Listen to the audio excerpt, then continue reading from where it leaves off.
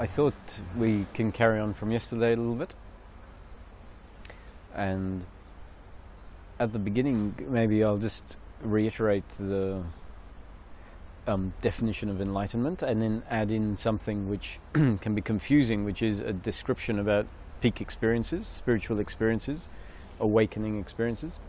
Because when these awakening experiences happening, or peak experience happen, they're so perfectly in line with what a lot of spiritual descriptions are. You can have a spiritual experience that is just love, complete love, nothing else but love. That's what floods the body, or floods the whole moment.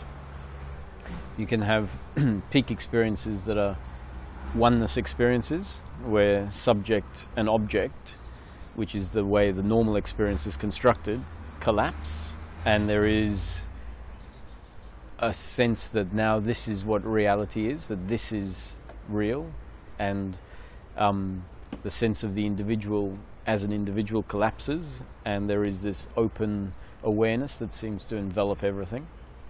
So I'll talk more about spiritual experiences in a little bit. But if we talk about the word enlightenment, going back thousands of years, the subject was known by some people who awakened, and the process became complete, and they felt compelled. It's just something that moves through you, and that knowing is there, that if anyone is interested to share explanations or descriptions, pointers, guidance. And so going back thousands of years, we can see books that have this information in them, but the language is a bit, well, it's unique, and it's carried over into this time, but then there are other descriptions using different vocabulary that may clarify a few things. So if we look at the traditional relationship to the word enlightenment, people often look at teachers or gurus who have made a mark in history, and in a way there's this assumption that it can't happen to you or me, that if it does happen, it's going to be something so extraordinary that in fact you won't be considered an ordinary human, because this sort of godly event has happened. And that relationship to the word enlightenment already sets up a little bit of a barrier in spiritual seeking. It sets up an expectation that might not be accurate, and lots of other games that the ego can play with this sort of superiority, inferiority. There can be a desire for it to happen, there can be an expectation that it can't happen because I'm not good enough, all sorts of different things. So let's talk about what Buddha said. Enlightenment is the end of suffering. He made it very clear and simple. He didn't phrase it in a positive frame, but rather in a negative way. It's not the gaining of anything, but the absence of something. And if we get rid of any notion of this spiritual word enlightenment and just ask ourselves practically, what is it that we're looking for in life? What is all this seeking about? And we come up with the answer that actually we've always been looking for happiness. Everyone is looking for happiness. And that word happiness is undefined, and people are trying to find it in their own way. People believe that happiness for one person is different to happiness for another. So one person is seeking happiness through fame or fortune, someone else is seeking it through family and friends, someone else through career and money. And if we look at that, the seeking for happiness seems to be an external seeking, a seeking for happiness through the acquisition of things. The happiness is going to come when I get somewhere. Happiness is something to be found out there. Now, the explanations that have been given throughout time is that actually happiness is never to be found outside, but rather it's coming to know yourself. It's about a movement inwards rather than a movement outwards. And in practical terms, if we say, what is my unhappiness in everyday living, because it's very hard to answer what our happiness is when we don't necessarily have a good experience of it. So if we go from that point of view, what's my happiness, I have to take someone else's explanation of what this happiness is. So if we start looking at it for ourselves and we ask, what is my unhappiness in life? When is it that I feel unhappy? We will find that it's when we feel uncomfortable with ourselves or uncomfortable with the other, and being uncomfortable with the other is actually just an uncomfortableness with oneself, or an uncomfortableness with life, which also is an uncomfortableness with oneself. So we can say that my unhappiness in life is feeling uncomfortable with myself. The sense of feeling uncomfortable with myself can equate to not feeling whole or not feeling complete, and hence there is this automatic assumption that in order to be complete I need to acquire things. But if we stick with the actual experience and don't go to the next stage of assuming what it is that will fix this, we find that it's an uncomfortableness with oneself, which is my unhappiness. And that uncomfortableness we can call suffering, and that suffering we can explain as energies that arise in daily living and in different forms. So suffering arises in the form of guilt and blame, worry, expectation, and pride. And under each of those headings there are different forms of guilt. So there can be insecurity, lack of self-worth, shame, guilt for one's actions that have hurt someone else. Under blame we can have resentment, jealousy, hatred, malice. Under pride it's generally less intense than guilt and blame, but it's based on the same principle, and that principle is that I am the doer of my actions and the other is the doer of their actions. So if we have pride, at some point that pride is going to turn into guilt or blame. But even what seems like a positive feeling of pride is an uncomfortableness with oneself, because it's really not what we are. We aren't the doers. So pride is a form of suffering.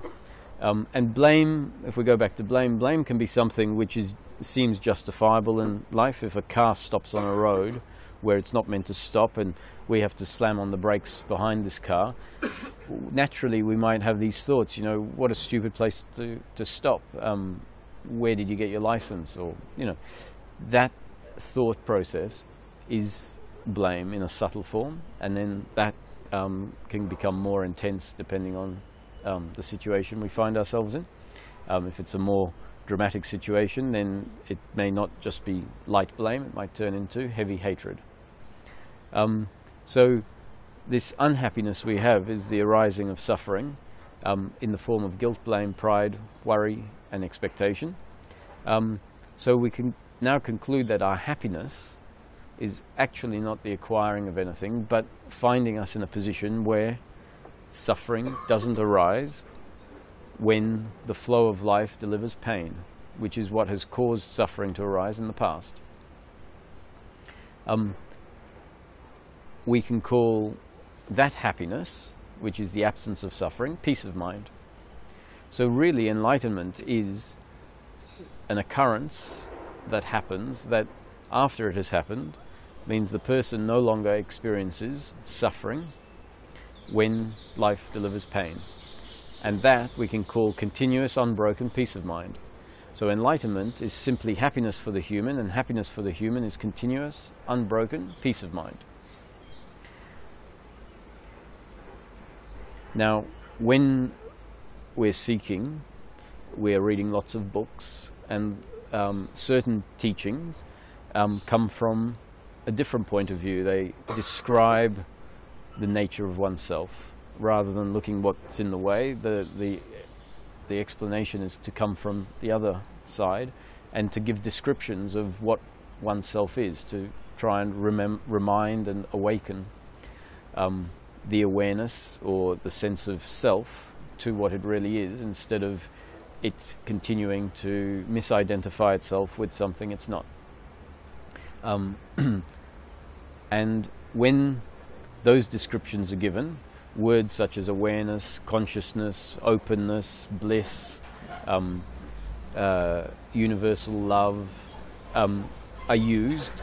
Stillness, brilliance, the brightness of a million suns, and oneness, end of separation. And at some point along the way, we have experiences that we can call mystical experiences or peak experiences. And those experiences, when they happen, tend to be treated as though they're something very, very significant. They are a sign that the spiritual process is working, that understanding is starting to happen. And that's true. It's not problematic to draw that conclusion as long as we don't hang on to it too strongly, hang on to those ideas too strongly. But what can become problematic is that the nature of those experiences, the nature of those peak experiences, can be so profound and can be so complete and can match so precisely the descriptions that are given in certain books and teachings, that the assumption is that enlightenment is this experience forever. What normally happens is the experience comes, it lasts for a period of time, 5 minutes, 10 minutes, 1 day, 2 days, a month, and then it ends. And when it ends, we draw the conclusion, that is what enlightenment is, but at the point when enlightenment really happens, it'll remain like this forever. And so the assumption is that now the experience of life is going to change, not only in one way, but in total experience. So the state in which we experience life is going to change dramatically and match these peak experiences. When I went to my teacher, Ramesh, after having a peak experience, and it was a peak experience that was so profound, where the sense of subject-object fell away, the sense of being an individual fell away completely, the sense that all there was consciousness, that everything that arose in the moment was made of consciousness, was recognized by consciousness, that the body was not anything to do with what I was, and the I in that moment was a very impersonal sense of I. It was intertwined with the awareness that everything arose in, and it matched perfectly traditional non-Advaitic descriptions of what the true self is. So it made sense that after the experience, which lasted for about 10 minutes, ended, the conclusion was, that was a free sample of enlightenment, and now my job is to make it come back. And when it comes back, it needs to last forever. So given that this seemed like an extremely significant event, I booked a ticket and went to Mumbai, sat quietly in the Satsang until it seemed appropriate to have a discussion with Ramesh, and I described this experience. And as soon as I finished describing it, and I used the words that I thought were most appropriate to try and convey what had happened, and Ramesh looked at me and he said, "Roger, it's just an experience. Don't worry about it." Now this shocked me a little bit, and so I said, well, actually maybe I didn't describe it correctly, and so I changed some words and represented it to him, and I felt, yes, now I've done a good job, so now he'll understand. And he said, "Roger, it's just an experience. Let it go." And so I thought, okay. And then, so I tried explaining it again, different term, the third time, "Roger, it's just an experience, let it go." So at the end of that, I started questioning. I thought maybe he doesn't know what I've experienced. Like, actually, maybe he hasn't experienced what I've experienced. Maybe his idea of enlightenment is incorrect, is not complete, and that he's talking from a perspective that's not complete.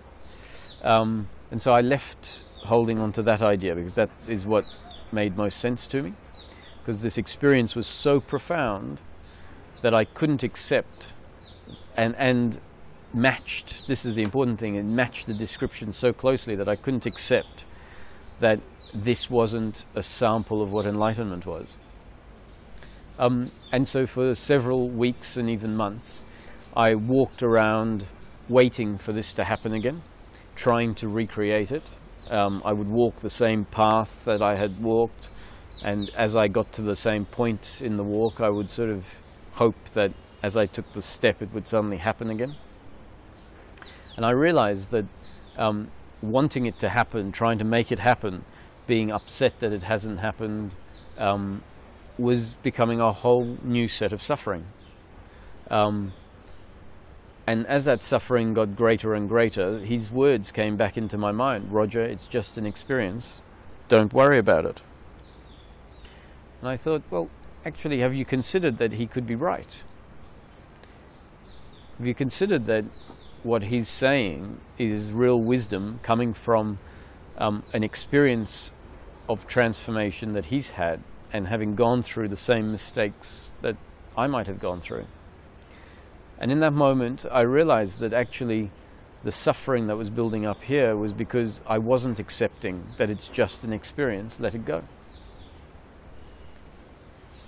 And that recognition was enough for me to at least try to open my mind up to it being something different to what I was concluding. So I went back over CDs and talks that I had, and his description of enlightenment started to stand out more and more. That enlightenment is simply the end of suffering. Enlightenment for the human being is happiness, and happiness for the human being is continuous, unbroken peace of mind, regardless of circumstance. So then I thought, well, it doesn't mean that, because in that experience, there was no way that suffering could arise. There was no entity that could suffer. There was nothing that could happen in that moment. The thought even arose, someone can come and chop my arms off, and it would have nothing to do with what I am or who I am. And so then, going back to the description that enlightenment is simply unbroken peace of mind, I concluded maybe it doesn't have to come in the form of this profound experience. Maybe I can still have the experience of being an individual entity and have this unbroken peace of mind. And so with more and more thinking, it became apparent that what may be the case is that we continue to have the experience of being a separate entity, and that experience is not going to end, but with a knowing that comes from various insights and experiences, a knowing that actually what we really are is not a separate entity, but that source in which everything arises, of which everything is made, and from which everything is recognized. And in the peak experience, that was shown experientially. But the benefit of the experience was not for it to be there forever, but rather for conclusions to be drawn that can then be attributed to daily living. And that is the knowing that what we really are is awareness, what we really are is unaffected by the flow of life, what we really are is not time-bound, not changing, what we really are is something that is constant. But the experience of daily life is going to be one of being a separate individual, sitting in a chair, talking to other individuals, but with the knowing that this is just an appearance, just an illusion, and that when this body dies, or if something happens to this body, it's not really happening to what I really am.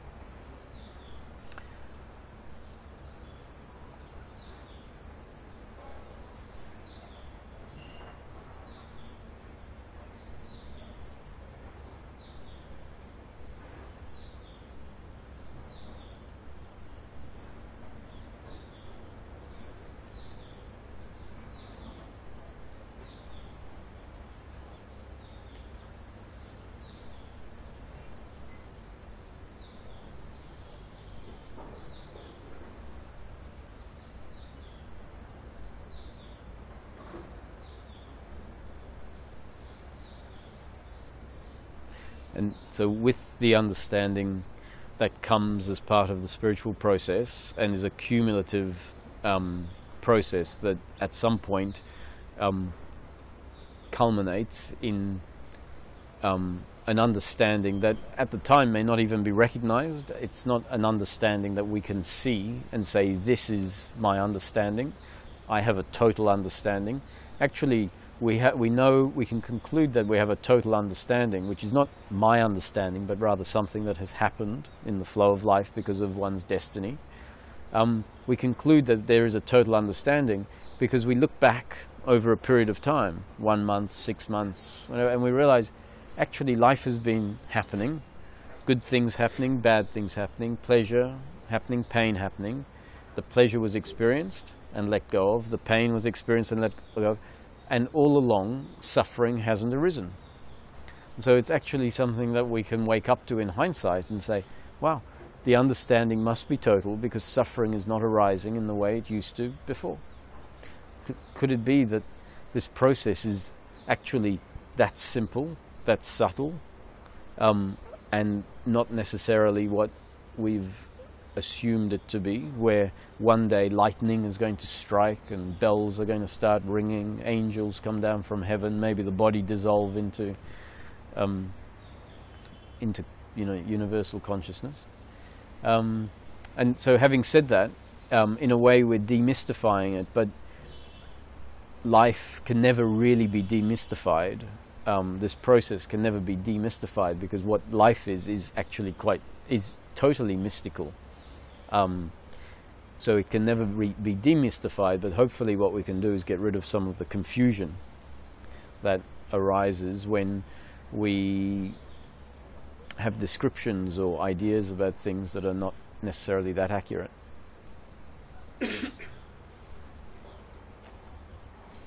And so with that understanding, with the knowing that what we really are is consciousness, that the essence of this human being is impersonal consciousness, that when the body dies, impersonal consciousness will return to where it came from, and actually while the body is alive, that impersonal consciousness is not disconnected from where it has actually come from. So with the understanding that what I am is a three-dimensional human biological instrument to which universal consciousness has identified and is functioning through as personal consciousness. With that understanding, from time to time when there's nothing to do in the flow of life and one sits back and relaxes, the consciousness which is centralized in the body can expand, and in that moment there is the experiential recognition that yes, what is the root of my being is impersonal consciousness. And then if something requires attention, that expanded consciousness can seem to contract a little bit into the body, but the contraction now is not such that it becomes problematic. The understanding is still there, but throughout the day the consciousness can expand and contract. Even what is being called contracted now is significantly more expanded than the contraction that was there when there was the misunderstanding of what I am. So relatively speaking, the contracted sense of I that functions through the body when action is required is still significantly more expanded than the contracted I when there is the belief that I am an individual human being with volition and not connected to anything. But it can be quite subtle, especially when the contrast of the old sense of me falls away. Then what's left becomes, well, it seems to become so normal. It loses its sense of extraordinariness.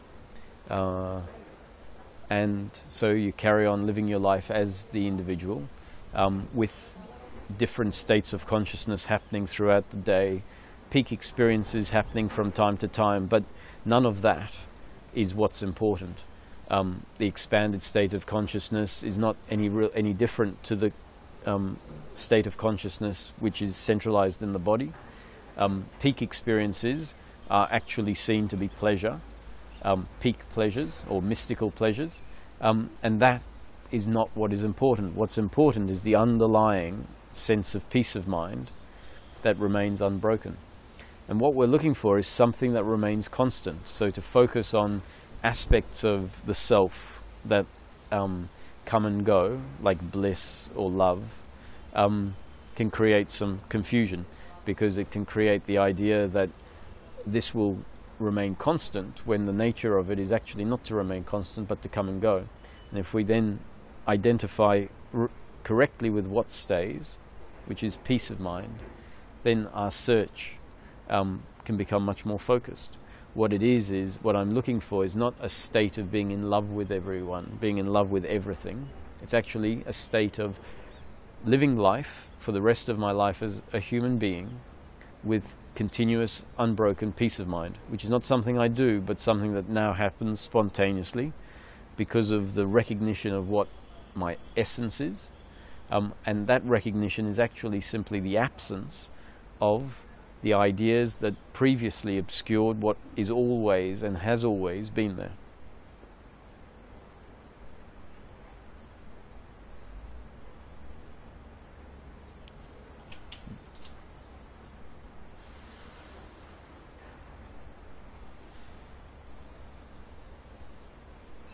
And that's why this is possible.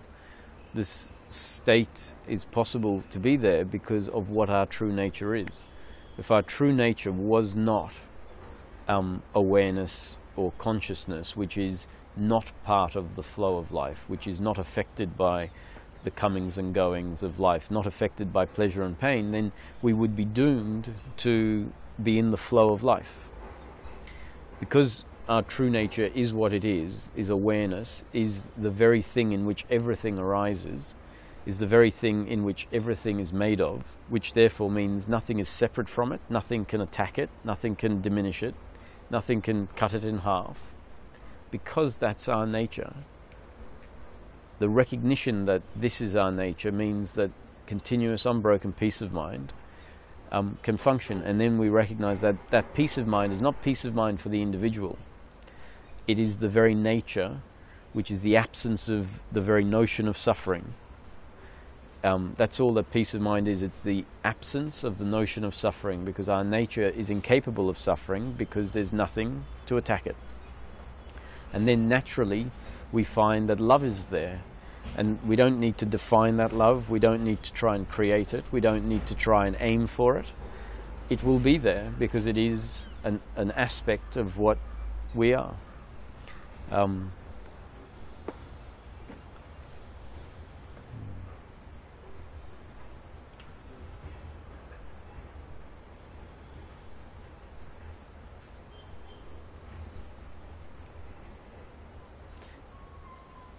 Any questions or comments arise? I asked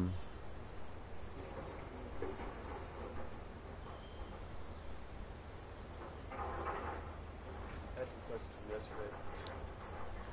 Question? I wrote it down. I don't want to. Anybody has anything with this?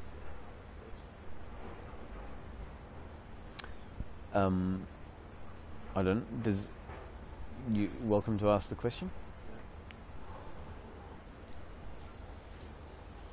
We'll just deal with one to start with, because I did want to go into the description of the dream, because to talk about our true nature as awareness is one thing, and it can seem conceptual also, but I'd like to give an explanation of why what we are is awareness, and then hopefully that framework, that explanation, which becomes the framework from which life is seen as after the changes become complete. That is an explanation, not just conceptually, but an explanation that comes from an experiential perspective, that demonstrates what our true nature actually is. Our true nature is awareness. No, I'll wait till the end. You sure? Yeah. Okay.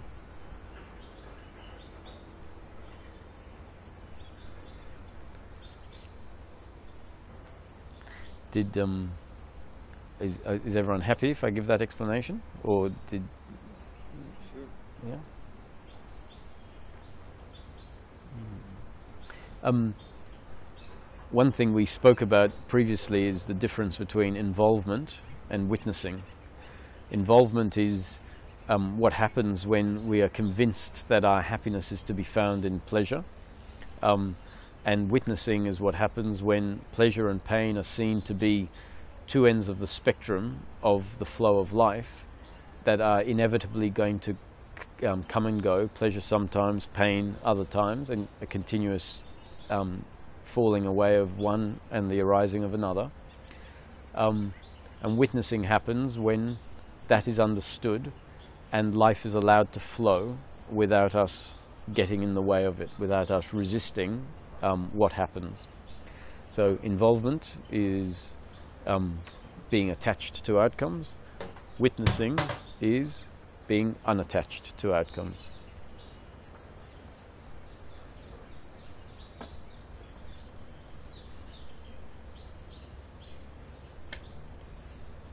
And so when witnessing happens, and witnessing by its very nature is to just watch.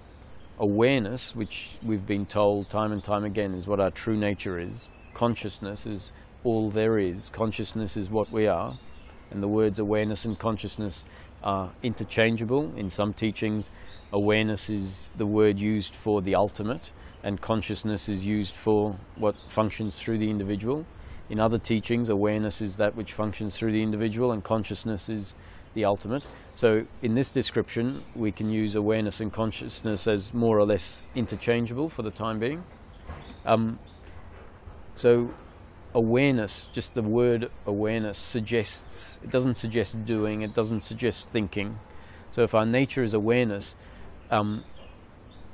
it really means to be aware, to watch, to recognize. And witnessing, we can then conclude, is what happens when awareness is functioning in its uninvolved nature. So awareness, whether we recognize it or not, is always functioning. Awareness is the very thing that allows us to see that there are 5 fingers being held up. Awareness is the very thing that allows us to see trees and birds. Awareness is what allows us to recognize thoughts and feel emotions.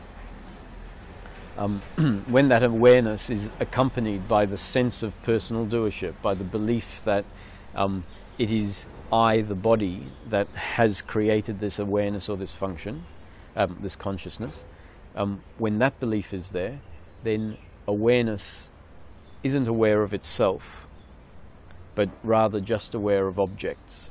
And the awareness is taken for granted, in a sense, never recognized, but it's always functioning. And that's why when there is this awakening experience, awareness becomes aware of itself, and there is this recognition, this has always been here. This will never go anywhere. It's the basic, it's the basis of daily living. Without awareness, daily living wouldn't happen. Without awareness, we would be in a state of deep sleep. Awakening is simply awareness that is always functioning, waking up to the fact that it is actually there, waking up to the fact that it is the background, it is the basis in which everything arises. So going back to witnessing, witnessing is the function of awareness in its uninvolved state. So when awareness has woken up to itself and the idea I am this body has fallen away, awareness functions as the witness, or as witnessing. No entity that is doing the witnessing, just witnessing. Witnessing is watching without involvement, watching without resistance, watching without judgment, watching without trying to change what is happening, accepting everything as a happening, as an experience in the moment. So that is experientially there when we sit back. We drop the notion that there's anything to do, drop the notion that I am a body. Easier done when one's eyes are closed and we go into a meditation. We drop the idea that I'm sitting in a chair, which can't be verified in that moment with one's eyes closed. Drop the idea that I went into meditation 2 minutes ago, and just be with what is. Then the ideas of who we are can relax, and what's left is this watching, this witnessing. It may feel like the space is watching or witnessing, and if we don't label anything, if we don't label what we are, we might just come to see, not with thought, not with vision, but just a knowing that I am this space. I am witnessing. And it's not something that is known because we think it. In the absence of all thought, what's left is this space with the sense of I am, the sense of existence, in which everything arises. And if that's our nature, then we don't need to think I am this. There is the state of being. And in that state of being, we are. We are what we are. I am that I am. No question arising, what am I? No answer required. We are just in a state of being. When we open our eyes, that state of being is flooded by all of these images, but what was there with our eyes closed is still here in this moment. It's still the background of this present experience. The sights that flood, the images that flood, can tend to distract, which is why awareness has forgotten about itself, or has become convinced it doesn't actually, that awareness is not there. But regardless of the fact that the images distract, it's still there in the background, just like the screen at the cinema. The images are projected onto the screen, but the screen actually never changes. The screen is unaffected. And so awareness is the background of every experience, even dream state. And so this is not just conceptual, this is something that if we're quiet, if we don't ask, what am I? If we don't go and look for answers somewhere, if we don't wait for answers to come to us, that's what's there. It's very, it doesn't happen easily because the mind is so used to moving all the time, looking for an answer, projecting outwards as to what it thinks it is and what it thinks it needs. But if we find ourselves able to settle, if the mind settles and doesn't ask any questions, there is just a state of being, and in that state of being, experientially, there is awareness. And in that moment, we recognize all of the images, all of the sounds, all of the objects, all of the thoughts, all of the emotions, the belief that I am this or I am that, I am good, I am bad. It becomes recognized that any object that arises within this awareness. If you take the awareness away, the object would collapse. So the object and the awareness are actually not separate, they're interdependent. And if they are interdependent and everything arises in awareness or consciousness, we can then say that everything is made of awareness or consciousness. That what we think is solid is not actually solid, but is an experience of being solid. And that experience is an experience within awareness, made of awareness, and recognized by awareness. So all there is awareness, or all there is consciousness. Everything is consciousness. Now, how do we explain that theoretically into a framework that makes sense to us? Because the idea that all of this is arising in consciousness may be recognized in a meditation, but then to extrapolate it out and say, well, this is what's happening when there's a three-dimensional world with physical objects in it, may be a bit of a stretch for us to do. So if we take the example of our dream at night, and we assume for a moment that Roger 40 is a real separate entity, and that when he goes to bed at night, he can dream, or he does dream, and that he is the creator of his dream. When Roger 40 goes to sleep and dreams about a beach scenario, and Roger 25 becomes the main character in that dream. That dream is happening in the mind of Roger 40 who is sleeping. Whatever happens in the dream only happens because Roger 40's consciousness or Roger 40's mind is thinking it into existence. From within the dream, Roger 25 will feel himself to be real, made of flesh, with blood running through him, will feel the sand to be separate from him, will feel the ocean to be separate and have a different sensation to sand. He will seemingly have senses, eyes, ears, nose, and from within the dream, the assumption is I am real, I am separate from everything else that happens in the dream. And everything is made of its own unique stuff. The sand is made of sand stuff, the water is made of water stuff, and I am made of Roger stuff. From outside of the dream, we realize that the conclusions made within the dream are conclusions that have been included in the dream. Roger 25 cannot conclude anything. Roger 25 can't think anything without it being part of the dream. Roger 25 is actually not separate from the water or the sand.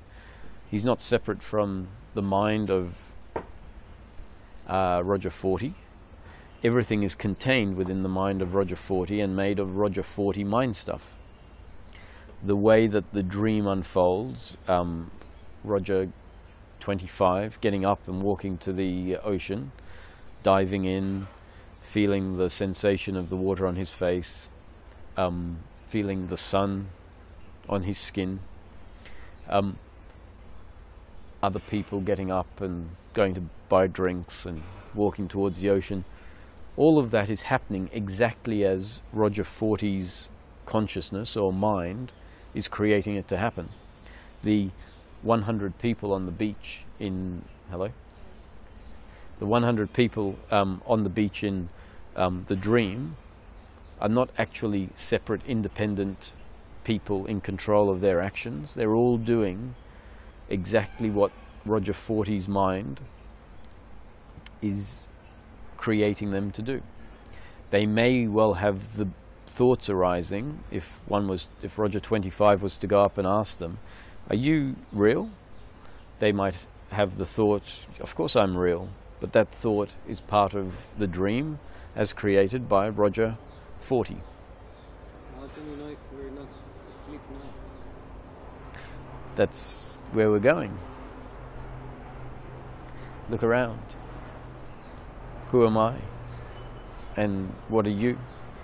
Potentially we are just objects in a universal mind, in a dream, with beliefs that have been given to us in order to create a certain experience in the moment, to create a dream exactly as the dreamer would like the dream to be. So if we consider the notion, and this is what mystics have been telling us for thousands of years, this is what we get to experience for ourselves within certain peak experiences. This is what becomes the only viable explanation. In fact, every other explanation gets shown to be totally unimaginably incorrect. And this is what's left as we go through the process of coming to understand ourselves. We come to see that what this is a dream within a universal mind, and what mind is made of is consciousness, so we can say a dream within a universal consciousness, unfolding exactly as it has been created to unfold, arising within the universal consciousness, made of universal consciousness, and recognized by universal consciousness. In the dream, the consciousness or awareness that functions through Roger 25 is actually the consciousness of Roger 40, assuming that Roger 40 is a separate, independent being, not part of a dream. But now we come to see, with this explanation, that actually Roger 40 is in himself just an object in a dream. And so when he goes to sleep, it's just a dream within a dream. So Roger 25 is a dream character within another dream.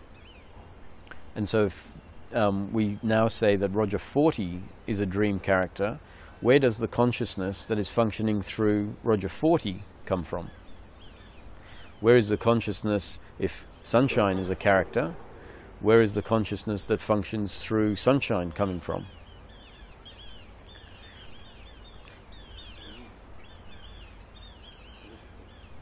I'm still thinking of something like it might be a dream, it's true. But if, I don't know, maybe you were very accustomed to believe that it's real, you know, and separate. But, like in my dream, you know, if something happened and my head get cut, you know, I wake up and it's still there, you know. If in the daily life my hand will get cut, it will get cut. Yeah. You know? So we can conclude that the rules of this dream have been set to be quite specific. So the creator of the dream has set rules by which the dream unfolds. Gravity is a rule that has been put in place as part of the dream framework. Time and space is the framework in which the dream arises. And so the dreamer only dreams in... Not always, by the way. I can sometimes fly in my dreams and no problem. But that's, yes, that's a different, that's the dream within the dream. In this waking dream, the rules seem to be fairly consistent. You mean in the real world? Okay. In the real world, which could be a dream. Yeah. The dreamer, the universal consciousness, has set fairly consistent rules. These are rules which physics, which is just a functioning within the dream, have defined as the laws of physics. The laws of physics are not accidental, as most scientists would have you believe, but rather created within the dream in order for the dream to unfold according to certain mechanisms, the mechanism of cause and effect. But that mechanism of cause and effect is just an appearance. Actually, what happens moment to moment happens because the dreamer has dreamt it that way. So if this is a dream within a universal consciousness, at any moment an oak tree could appear here, an oak tree that could look like it was 100 years old and wasn't here 1 minute, next minute it appears. But because this dream has been designed in order to create an illusion, to create the illusion of separateness, to create the illusion that we are real and independent and that this environment is real and independent, that this is a time-space continuum, in order for us to really believe that it's real and for suffering to arise so that the source can experience what it can never be, which is separate, in order for the illusion to maintain itself, the dreamer, the source, doesn't break the rules, doesn't create an oak tree where an oak tree didn't exist. Because if it did, we'd have to question whether things were as real as we thought. If apples start floating past, the illusion wouldn't hold water, wouldn't maintain itself for very long. But because the dreamer has included these laws and has designed the dream to unfold according to these laws very consistently, the illusion remains present.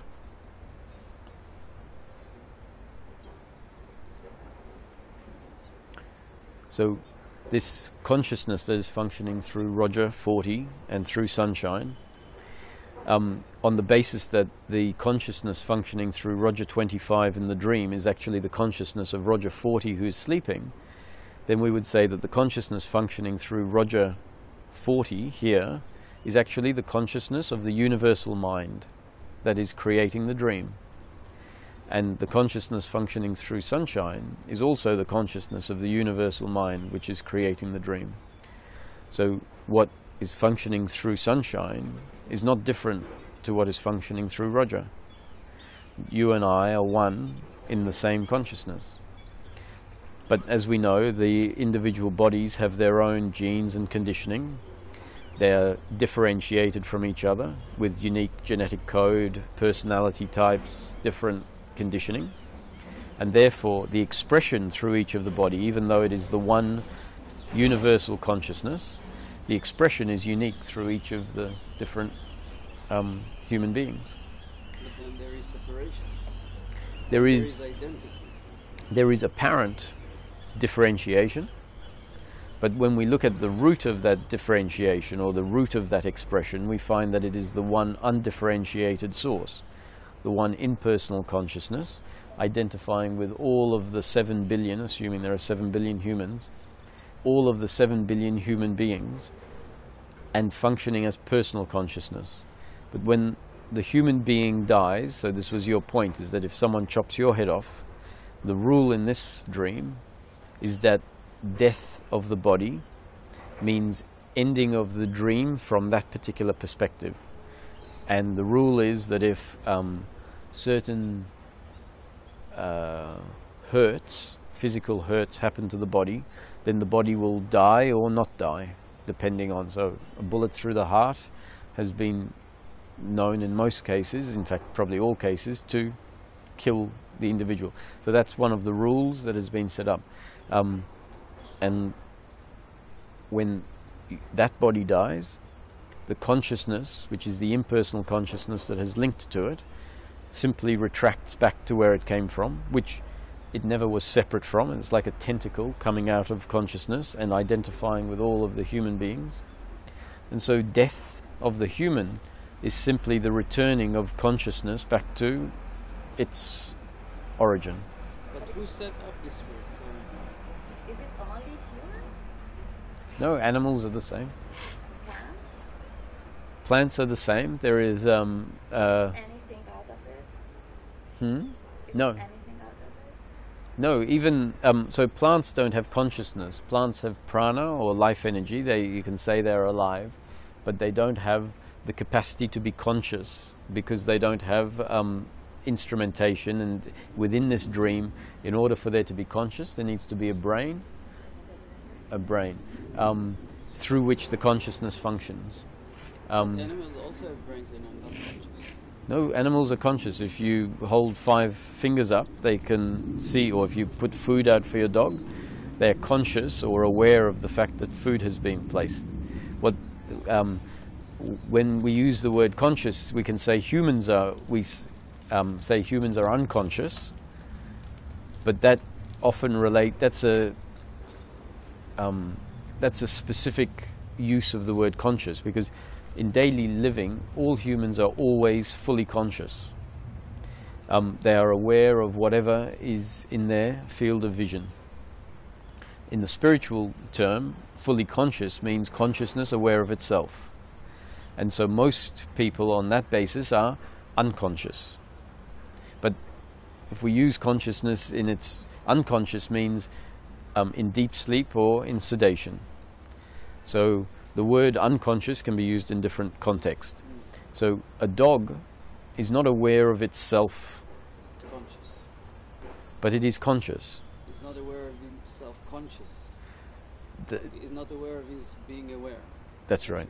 Yeah. He's actually unconscious. Well, he's unconscious from the spiritual sense. If you are not aware of your consciousness, in spirituality we say we're unconscious. But actually, if you are unconscious, you're lying on the floor, unable to do anything. Yeah. So two different levels, yeah. And so animals have consciousness functioning through them because they are aware of food, they are aware of dangers. But an animal will never wake up to itself because the complexity of the brain is in the dream hasn't been designed in order for them to be self-aware. Humans actually are the only biological instrument in the world that has the capacity, because of the complexity of a human brain, the only animal which is able to be self-aware. But even this word self-awareness, all humans are self-aware. They have the sense that I exist, but self-aware doesn't mean enlightened. So we have self-awareness, and all humans have the feeling I exist. Dogs don't have the capacity to feel I exist. A dog will never say, why did you do this to me? Humans, because of their capacity to be self-aware, are always saying, why did you do this? You shouldn't have done that. It causes, so self-awareness causes suffering, Yes.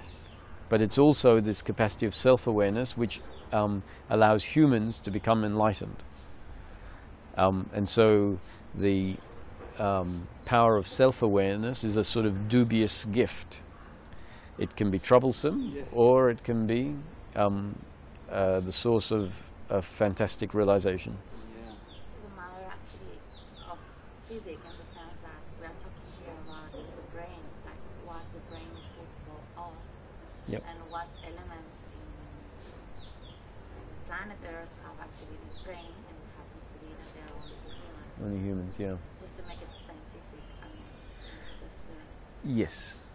that's what we are talking about. That's But yeah.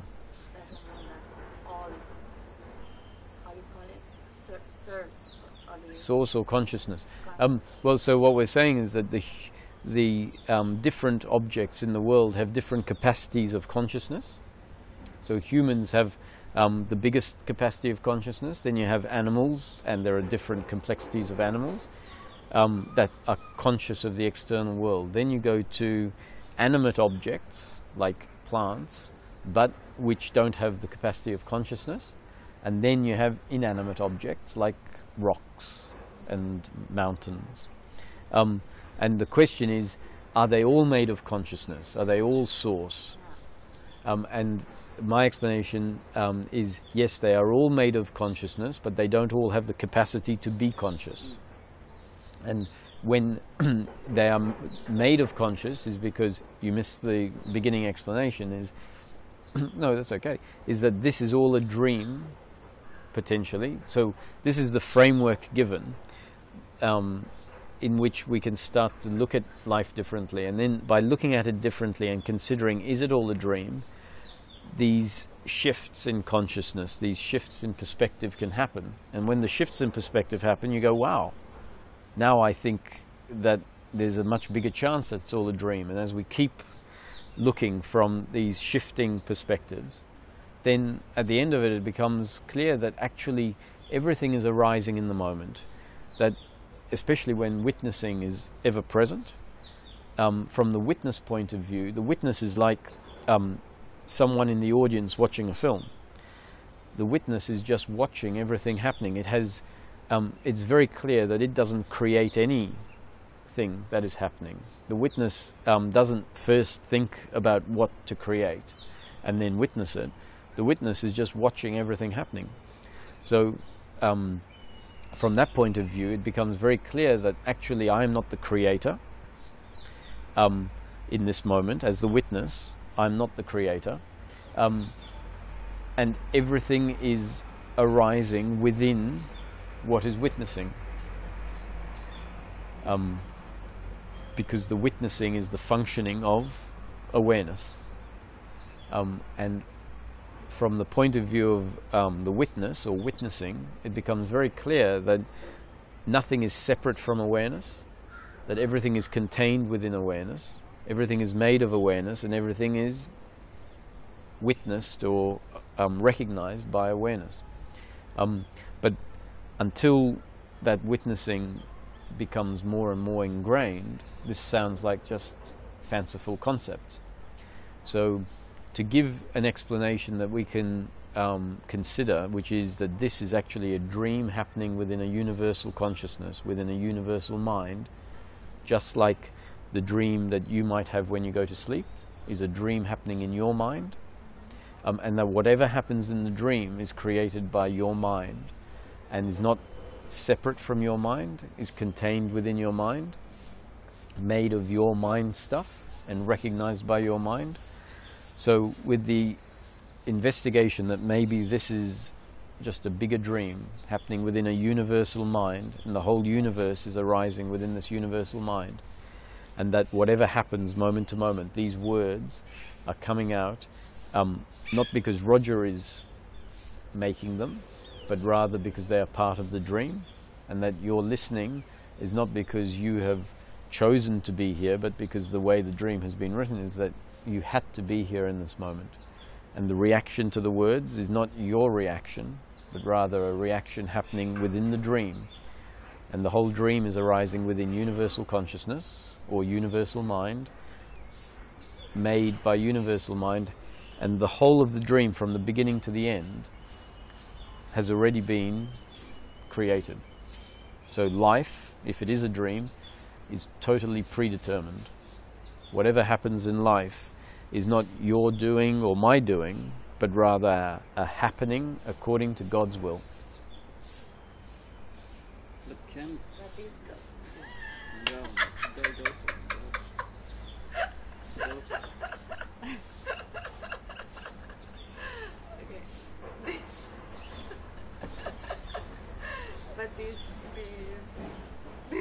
God will, you are separating God from us. No, I'm saying that God is the universal mind, the universal consciousness in which the dream arises. So there is, just like in your dream, there is nothing that is in the dream that is separate from your mind. Everything in your dream arises in your mind. So in this dream, everything arises in God or in universal mind. So when I say God's will, we could say universal mind will.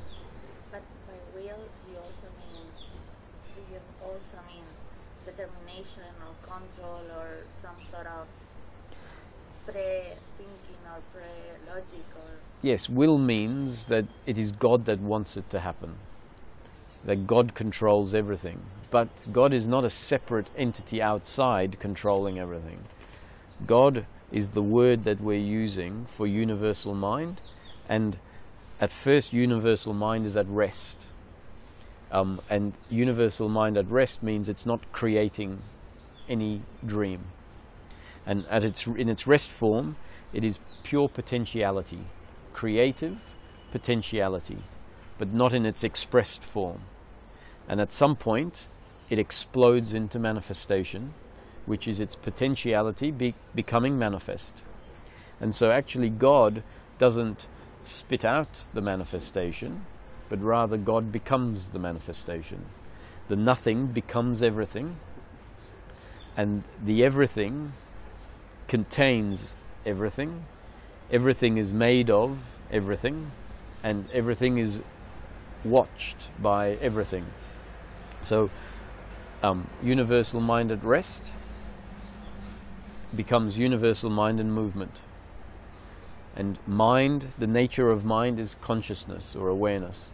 So if we change the word universal mind to universal consciousness, then we say everything is made of universal consciousness. Everything arises within universal consciousness. Everything is watched by universal consciousness. You can change it to God. Everything arises within God, everything is made of God, everything is watched by God. Whether you use the word absolute, God, consciousness, mind, we need a flexibility to recognize actually these are just words to describe a source. So source is always God, a source of everything. And the source in its most basic form is absolute nothing, pure potentiality. And at some point it explodes into manifestation. Which Well, it's a point prior to time, because time exists within the manifestation. But just for the explanation, we will say it is at rest as absolute nothing, and at a point when the mind, when the potential builds up to a point where it explodes into manifestation. It's a point, you could say, when source decides to manifest. It could be random. All of that is outside of the manifestation and not explainable by the laws of time and space as we understand it. But I don't get these words, decide, will. This is what I don't... okay, so from the perspective of you and I within the dream, so from your perspective and my perspective, whatever is happening moment to moment is not my will. I am not creating what happens moment to moment, and you're not creating what happens moment to moment. We go through life believing that actually I am in control and I must make things happen, and you're in control, and you must do good things to me, I must do good things to you. If you do bad things to me, then I hate you. That's how we go through life. If we start to see life as a dream, we say everything that happens is God's will. God is making it happen, not you or me. We are just the objects through which what God has created is happening. We are part of what God has created. So, thy will be done, not my will. Yeah.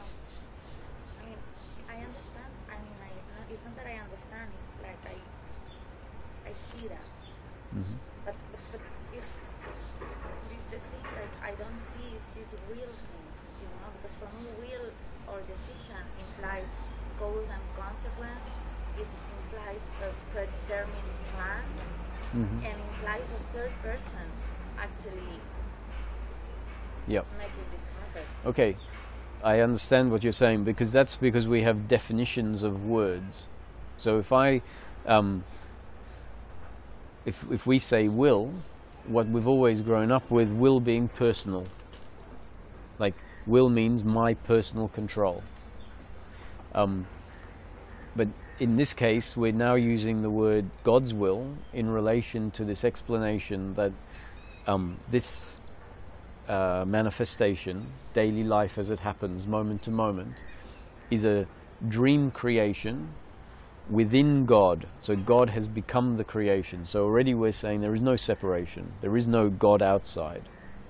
So what we're saying is that from the perspective of you and I within the dream, at first we will say that it's God's will, so we are separate from God, and God is separate from what's happening. As our understanding changes, we come with this explanation and then a viewing of life.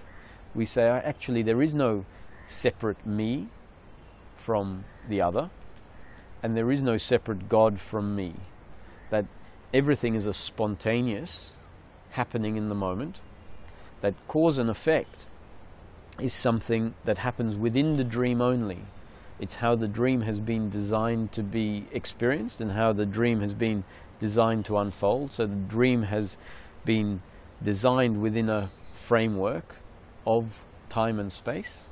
In a spontaneity. Design is Yeah. opposite to Well, spontaneity. okay, but now we're saying that the source has created all of time from beginning to end in an instant. In one instant, because prior to space and time existing within the dream, there was eternity, no time. So the idea that source created something like writing a book doesn't make sense in eternity, which is why source at rest, which is pure potential creativity, immense potential creativity, just explodes in an instant, not even time, and the whole of time is created in a moment, and that this is just unfolding according to time as viewed from within the creation. So time and space are not real. Time and space are just appearances, part of the dream illusion. When the dream collapses, when the dream finishes, there is no time and space outside of the dream. Time and space only exist within the dream. The source is not time-bound, not space-bound. That's why the source is said to be infinite and eternal. So infinite and eternal doesn't mean total space and total time. It means the absence of space and the absence of time. So the descriptions here may be confusing if we don't become open-minded in the words, because we're talking within a time-space continuum using language that has been developed on this time-space continuum as part of the dream. And what we're trying to describe is actually something that originates, or the source is prior to this. So we need to be quite flexible. Yeah, but also the words, the fact that there are different words, in my case, to my brain is very useful. Mm-hmm. Because it points in different ways. Yes. Like, I'm sorry because I am asking for definition of the words, but like for me it's being useful. Yeah. Because it's pointing in different ways. It's not a matter of discussing the vocabulary while I'm doing it. I don't know. No, it's important to define what we mean by these things. So God's will is, at first when we're still feeling separate, and considering, is it all a dream, we start off saying it's God's will. Then as we look at it more and more, we realize actually there is no separate God from what's happening now. And so the idea that there is a God controlling falls away. And so we start off with dualistic language, and then the understanding negates the dualism within the language. So the dualistic language can start off being useful, and then the understanding makes everything clear. But it's good that you are, because your question showed that there is, at least you're hearing quite clearly, that there isn't a separate God. There isn't a God controlling everyone like puppets. It's God has become the manifestation. And even the word become implies time. So what we're saying is become, it has exploded from nothing to everything prior to time, and then time exists within that explosion. And because we're saying God is immense creative potentiality, and we can see by what is created that if it was a very simple creation, we'd have to say, well, God isn't that immense. And the words used are omnipresent, omnipotent, for God historically, which means like super powerful, beyond powerful. Omnipotent is beyond powerful. And we can see that this creation is so detailed, so complex, so vast, that God has to be, Source has to be immensely creative. And just like Leonardo da Vinci, if he was an absolute creative master, whatever he produces is going to be brilliant because of his nature. And so that's just an analogy. So if we now look at what God has created, we have and say that God has become this. So Leonardo da Vinci really is not separate from what he creates. Within time and space continuum, he's going to create what seems like a separate statue, but actually that statue is Leonardo da Vinci's creative energy. And so God has become this, and because it's so vast and so unimaginably creative, we then conclude that before the manifestation, even the word before implies time, but at rest, God is pure, potential, immense creativity. Whatever he creates is going to be extremely creative, and that's what this illusion of life is a very creative dream. I think that if I am still asking about it, is because there's still a belief in my mind that there is God's will, that there is this thing of cause and consequence, of karma, of dharma. This is still in my but mind. when you look at it, there is cause and effect, right? So I ask a question, you give an answer. You ask a question, I give an answer. We throw a stone at a piece of glass, the glass breaks. You have dominoes, you push one domino and it creates a whole reaction, chain reaction. All of evolution, from the beginning of the Big Bang to now, is an evolution within time, an evolution of cause and effect. So there's no doubting that the dream has been designed for it to appear to be based on cause and effect. So we can't deny that. If we deny that, we're now overlooking the mechanism by which life unfolds. So the mechanism that life unfolds is cause and effect. But actually, if it's a dream, we realize that one moment is all there is. There only ever is this present moment. And there must be a whole lot of different frames, flipping them, images, being projected onto the present moment to create the appearance of time-space continuum, to create the appearance of cause and effect.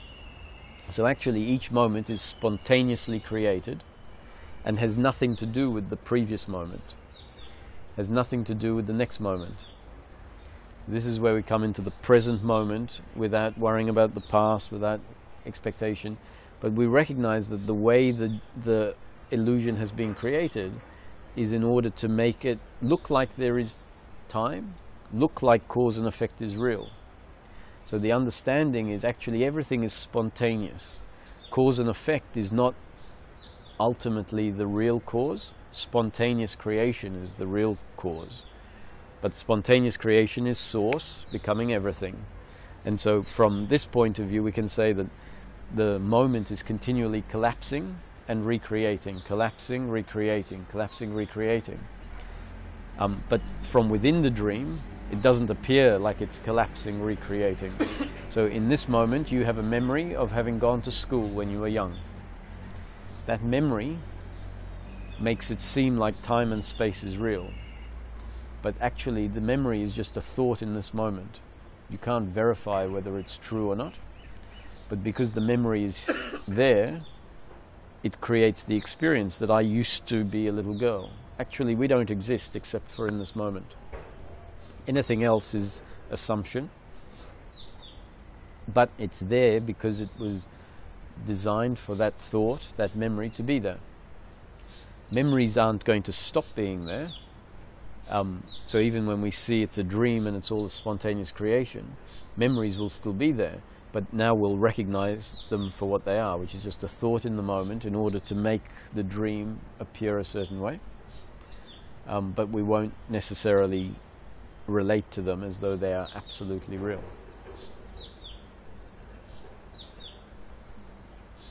And what about the thoughts that are created? This is a topic, but what about the thoughts that are created in the moment to give explanation to what's going on? For example, this is like assumptions, like this curious thing is like first it's like you go around, I go around, and I identify what people are thinking, identify what people are feeling, and I create the explanation around it, and this is creating me suffering. Mm-hmm. And this I don't want this. So how can I stop this? So if it's all a dream, you are not the doer. I am not the doer. You are not the creator. I am not the creator. It is not your will or my will, but God's will. So for you to want to find an answer about what you can do to stop or start something is to not recognize that actually our life is destined to unfold exactly as it unfolds, and then to continue to create suffering by looking for an answer that will never be found. The answer is you are not the doer, I am not the doer, so there is nothing we can do.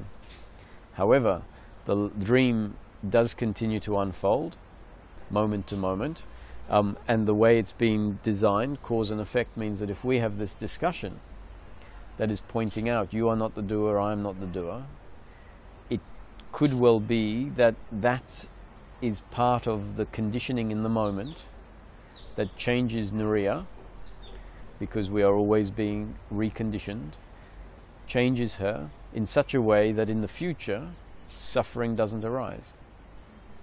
And if suffering doesn't arise in the future, it's because the dream has determined that at this point, new conditioning is happening, and because new conditioning has happened, that suffering in the future doesn't make sense to be included in the dream.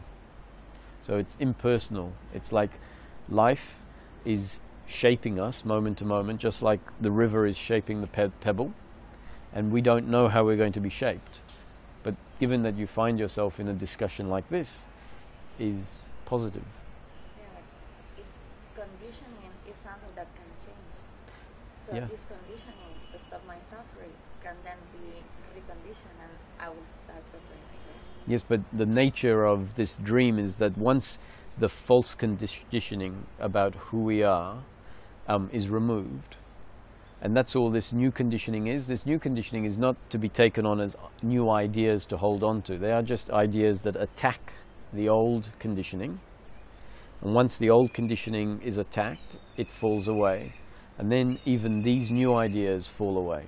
So Ramana Maharshi said, in relation to spiritual concepts. Use this thorn to remove the thorn that is embedded in your hand, but then remember to throw both thorns away. And the reason that we don't need a concept of everything being predetermined, that what we are is awareness, once the change has happened, is because this is how it is, and so we don't need to think it, it just is. It's, yes. The reason that we feel disconnected from ourselves, that we ask the question, who am I, is because the truth is always there, what we are is always there. But what we have are these false ideas that are covering it up. So the process is simply about getting rid of the false ideas, pointing out concepts that we hold as truths, and when they are seen to be false, they fall away. And when they fall away, what has always been there is left behind.